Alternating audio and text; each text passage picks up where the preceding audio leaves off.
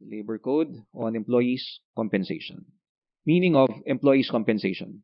Employees' compensation is a benefit given to employees who suffer disability or death arising from a work-connected injury or illness.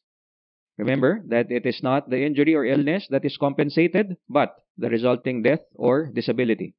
Thus, even if work-connected, the injury or illness will not be compensable if it did not result in disability or death. When is an illness work-connected? An illness is work-connected, 1, if it is classified as an occupational disease, or number 2, if not classified as an occupational disease, the risk of contracting the disease was increased by the working conditions. Death or disability arising from illness.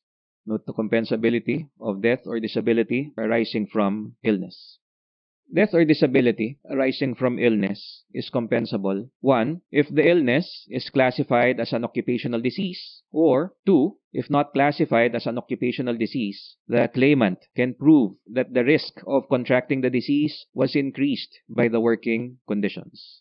Note the relevant doctrines. The increased risk doctrine. There is increased risk if the illness is caused by or precipitated by factors inherent in the employee's nature of work and working conditions. It does not include aggravation of a pre-existing illness. It is not required that there should be a direct causal connection between the disease and the employment. All that is required is reasonable work connection by showing that the development of the disease was brought largely by the conditions present in the nature of the job. What if there is a relapse of illness? After an employee has fully recovered from an illness, as duly certified to by the attending physician, the period covered by any relapse or recurrence of illness resulting in disability shall be considered independent of and separate from the period covered by the original disability. When is an injury work-connected?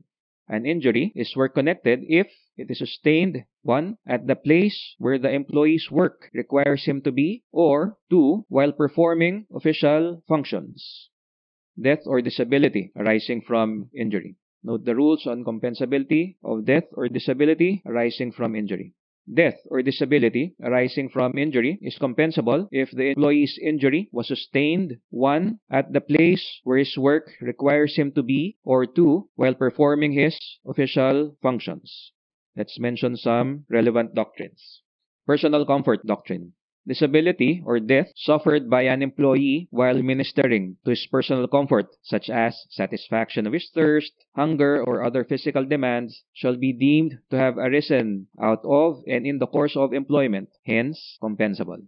Going to and coming from place of work doctrine. Disability or death resulting from an accident while the employee is going to or coming from the workplace is compensable if, number 1, the employee has not been diverted by any other activity, or 2, has not deviated from his usual route to or from his workplace. The bunkhouse doctrine, where the employee is required to stay in the premises or in quarters furnished by the employer, injuries sustained therein are deemed to have arisen out of and in the course of employment, regardless of the time when it happened. Hence, it is compensable. Doing work at home doctrine. Disability or death arising from injury sustained by an employee while doing work at home is compensable if the work was done upon request or direction of the employer.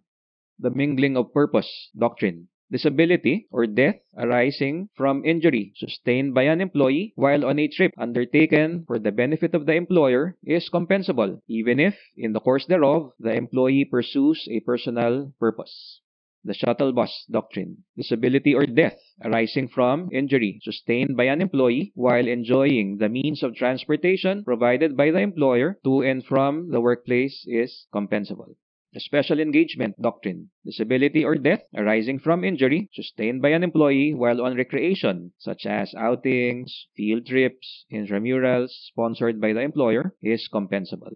Special errand doctrine. Disability or death resulting from an accident while the employee was performing a special errand is compensable if the special errand was official and in connection with his work.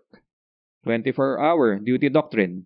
A soldier on active duty status is considered on duty 24 hours a day because he is always subject to call and to the orders of his superior officers at any time, except when he is on vacation leave status. Thus, the moment a soldier dies or sustains a disabling injury, it is presumed that it arose out of his employment.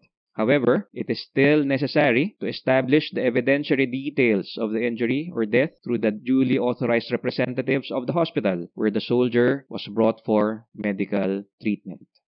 Disability or death of military men while on pass. Disability or death arising from injury by a member of the military while on pass for a period not exceeding 72 hours is compensable. If the soldier was unable to report back for duty after the 72-hour period, the disability or death is still compensable if such failure to report was due to legitimate and valid reasons, such as fortuitous events or force majeure, provided that there has been no unjustified deviation from the conditions for the issuance of the pass. Disability or death of military men while on rest and recreation. Disability or death arising from injury by a soldier while on rest and recreation after having gone on actual combat duty is compensable because rest and recreation after actual combat duty is considered part of a soldier's military activities. Disability or death while on vacation leave. Disability or death or disability arising from injury sustained by an employee while on vacation leave is not compensable. The reason is, an employee who is on leave does not perform his usual duties. Disability or death caused by failure of employer to install safety devices. Death or injury caused by failure to install and maintain safety devices shall hold the employer liable to pay the state insurance fund a penalty equivalent to 25% of the income benefit of the employee concerned. Disability or death caused by third party. Disability or death caused by a third party is compensable if the requisites for compensability are met. This means that the employee or beneficiary can claim compensation from the SSS or GSIS. The SSS or GSIS, in turn, may recover from the third party whatever compensation it has paid to the employee or beneficiary. If the SSS or GSIS can recover more than what it has paid, the excess shall be delivered to the employee or beneficiary after deducting expenses incurred in the recovery. But the employee or beneficiary cannot recover twice for the same injury, that is, from the third party and from the state insurance fund. Note the factors that bar compensability. The employee or his beneficiaries will not be entitled to compensation if the disability or death was caused by the employee's 1. Intoxication, 2. Notorious negligence, or 3. Willful intention to injure or kill himself or another. Intoxication. To constitute a ground for denial of compensation, the accident or injury must be shown by clear and convincing proof that it arose out of his drunken condition and not because of his work. The degree of intoxication must be such that it rendered the employee incapable of doing his work. Intoxication, which does not incapacitate the employee from following his occupation, is not sufficient to defeat the recovery of compensation, even though the intoxication may have contributed to the cause of the injury. It must be shown that the intoxication was the proximate cause of the death or injury. Notorious negligence.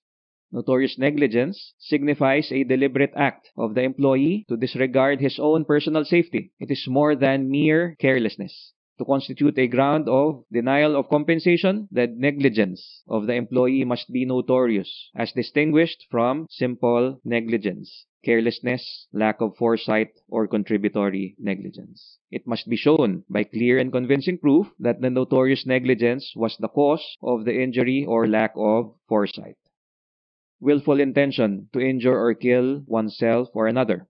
The reason for not allowing compensation for death or injuries arising from willful intention to injure or kill oneself or another is because the injury resulting in disability or death was not caused by the employment but by the employee's own voluntary act.